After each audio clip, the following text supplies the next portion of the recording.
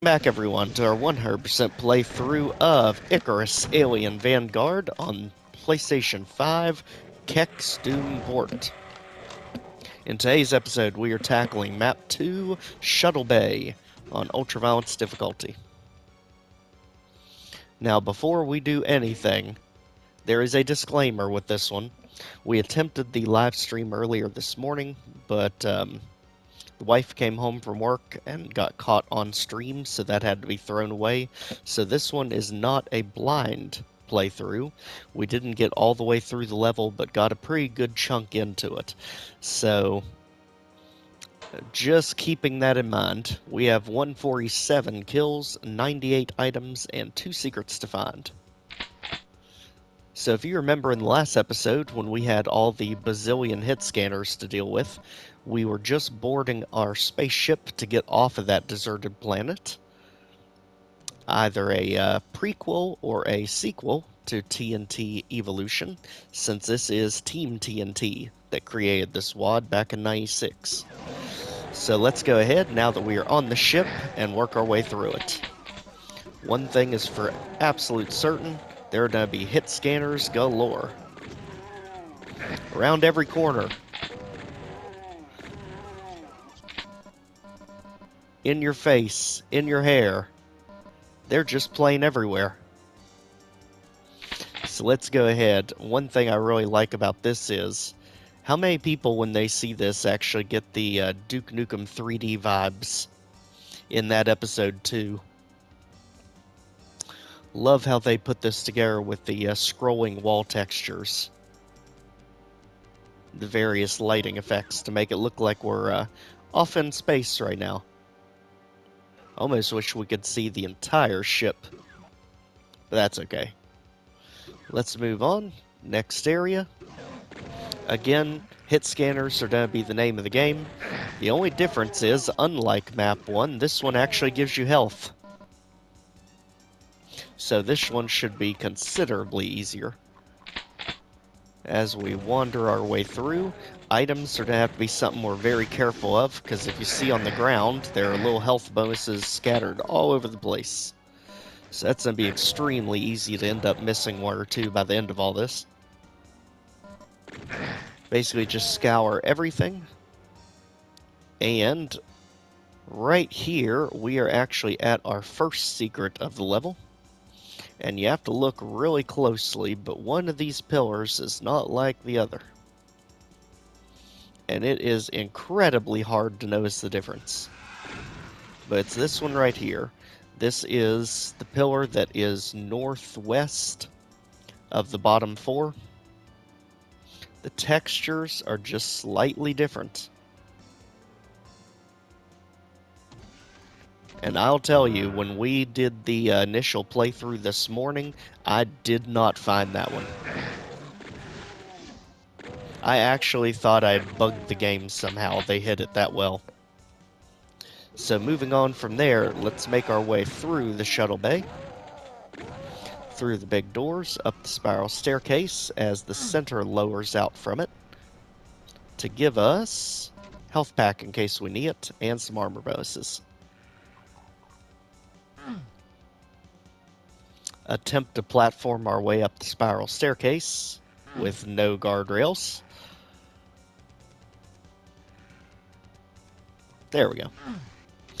And if we go down the lift, this door is locked. That's because it's one way and only opens from the other side. So now, let's continue into the maze, which absolutely messes with my brain. The way this one's set up. It's basically a honeycomb pattern, but it kind of goes off in different directions. Like here we go Berserk by the yellow key door. And now we can kind of funnel everything into the middle to deal with them. And again, auto map I think helps the best here, just because of the confusing layout. To make sure you get all the different side areas, because just about all of them contain either a health or armor bonus. And I believe we've got them all. Okay, now there are multiple ways we can go when we exit this area. Auto map will always expose little hidden details and things that we should be aware of that might open and move. So far, we're good. We can see that the blue key is behind the yellow door, but we can't actually see what's behind the yellow door. Normally you can kind of peek around corners. But considering I'm hearing an imp, I would say there's some imps back there. So instead, let's go up to these doors up top. And this puts us in another control room type of area.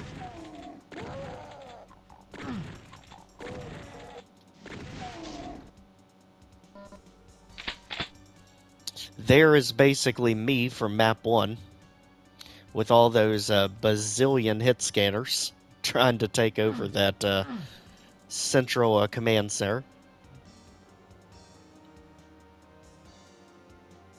Alright. And we can see right in front of us the yellow key. And if you have a room this big in a modern Doom mod, you better believe you're either getting trapped down there with a cyber demon, or you're going to have literally a flood of revenants on this side with a nice helping of barons behind you, pinching you in. But we have to remember, this is 1996, we're not going to get any of that.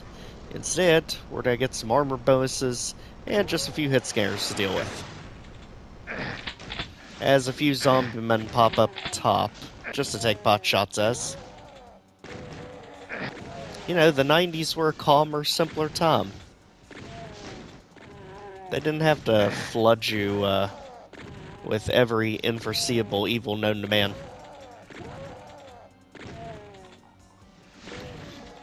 But don't worry, I have heard that Icarus Alien Vanguard does get quite a bit difficult the further in it goes. Just like most of these mega wads, they're gonna eventually turn around and roundhouse kick us in the face if map 1 wasn't a predicator of that.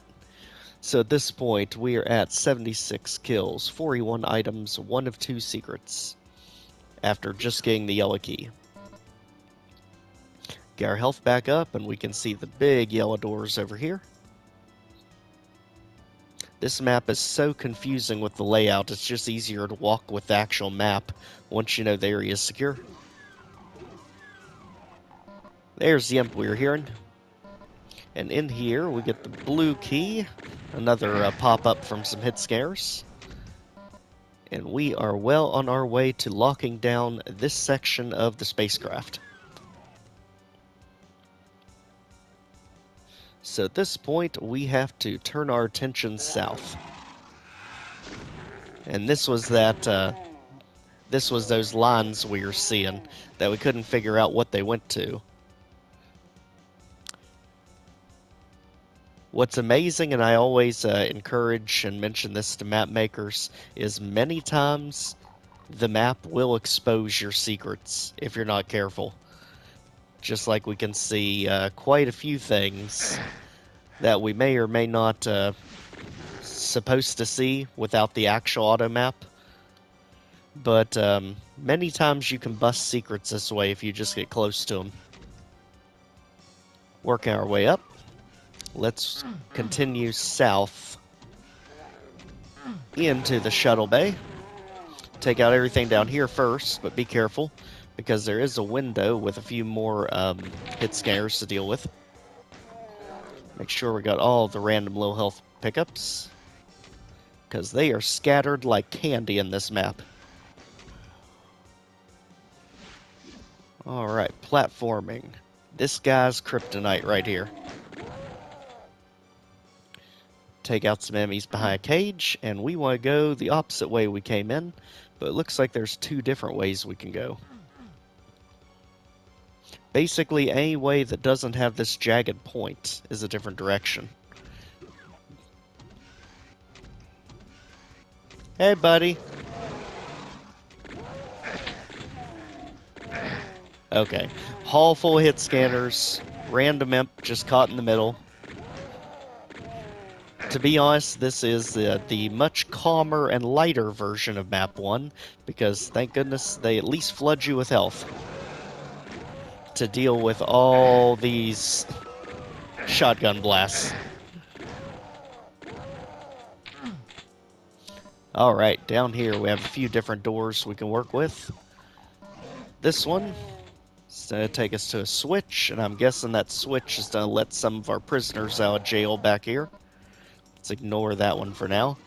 See if we're right. No. But let's go ahead and deal with them before they become an issue. Hey, Empy. It's time for your medicine. You can get some too. Okay. I'll come back in a day or two and check on you. See if your condition's improved. That's the switch that lowers their bars. So let's scoop up all the armor bonuses, bring down the rest of the cage, which also brings down the ambush that we prevented by shooting through the window. Chainsaw, Ian, come on. Berserk Fist trumps Chainsaw every day of the week. Let's get that out of here and see if our map doesn't expose anything else for us. Now I am seeing back in this room, as we do the moonwalk, 2 potential areas where there's something. And this is what we mean. Map makers, be careful. Sometimes your map will crack without them even needing an auto map. Sure enough it is. So here's secret number 2. Taking us back to the beginning. Yep, back to the beginning. With a second Berserk. Anytime we get a chance for Mortal Kombat in this level, you better believe we're going to take it. So now let's make our way back where we were.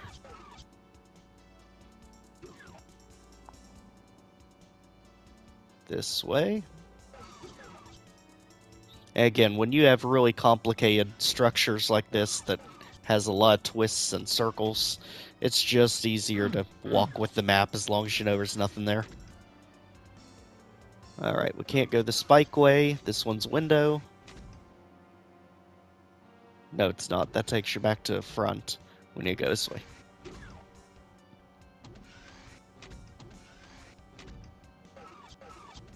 Alright, and just like this, we are at 112 kills, 66 items. We have both secrets. Let's continue. So here's the exit of the map. Hey, buddy. Love tap. Alright, plant exit. One thing I have learned in our short time in Icarus is the exit of every stage seems to be the red key. So at least we know if you're able to get to the red key, you're able to get the heck out of there. Let's move on. We went left last time. Let's go straight this time. And we have absolutely been here before. So where is our new area? Looks like there's a door back here. We overlooked.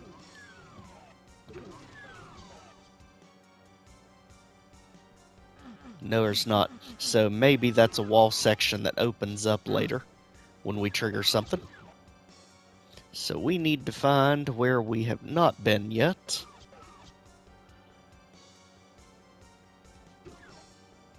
Where does our world expand? Has to be further south somehow. That is what I'm guessing here. Because I notice when you get out here, we can see across the way from us is defined with textures. So somehow we end up getting over there. And heaven forbid the PlayStation 5 ever allow us to scroll with this map. Night Dive, please, help. Our auto map is a turtle all of a sudden.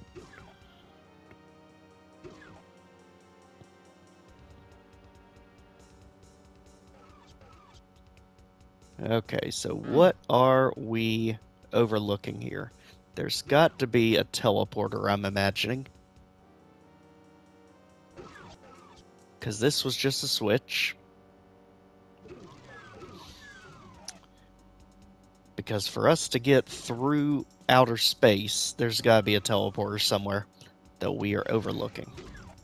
So let's continue back to main hub area. Is the riddle solved in the maze? Let's see.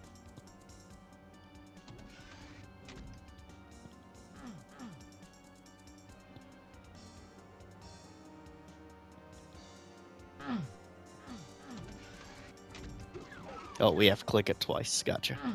Okay, now we're back up in the maze. So now that we're here, so far away, let's check out the area with the spiral staircase. We haven't really done much with... Oh. Pfft.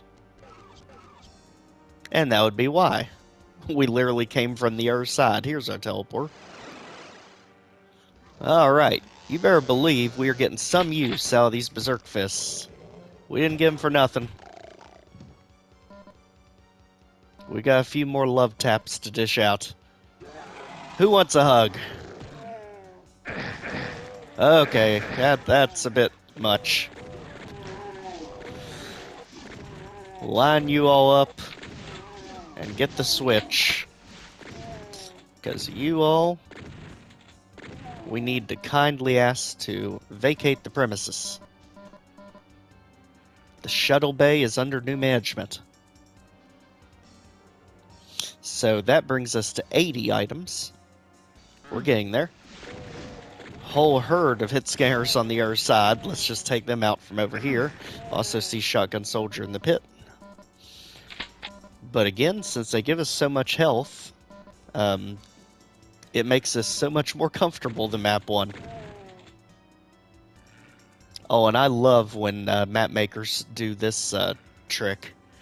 There's such thin sectors to imitate the vertical ladder that you climb. And it's actually very seamless, too. I haven't seen a lot of people do that, but I love it when they do use it. So if we hit the switch, we raise the bridge.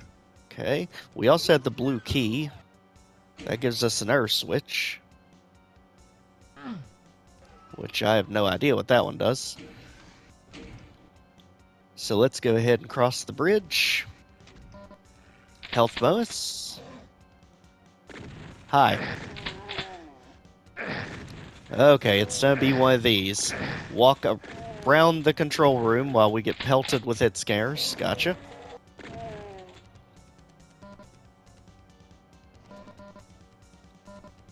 Much needed health, armor. Take those two out. I think there's one more that we alerted. All of them good now? Okay. Now this definitely gives me flashbacks to the first map. However, I do notice we have 2 warnings and 1 red alert. It looks like there is a room back there. So do our panels do something? Okay, we did something. Okay, there we are. So apparently hitting the red alert created an alert for you. As well as a staircase. That's what that wall section was we were looking at. So that brings us to all kills. We're still missing 3 items, though. And with what we've seen of this map, it could be random health and armor bonuses literally anywhere. But let's at least look at the map exit and see if they are there. Let's teleport across. Again, we're looking for 3 items left. We have all the secrets, so it has nothing to do with those.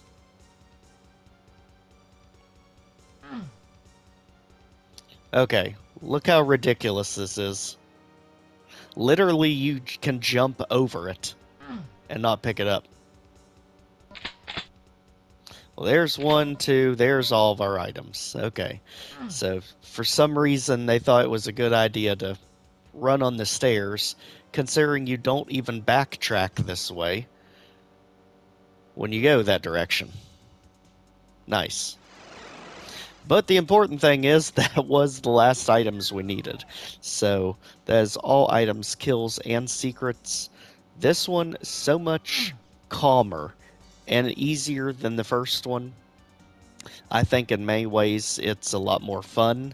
The first one definitely felt extremely unfair with how little health they gave you to get through it.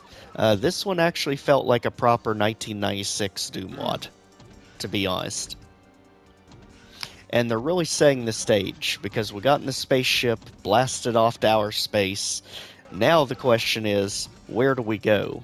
Because with Team TNT, the possibilities here now are endless. Is the episode only 5 episodes in outer space? Is it 11? I actually have no idea.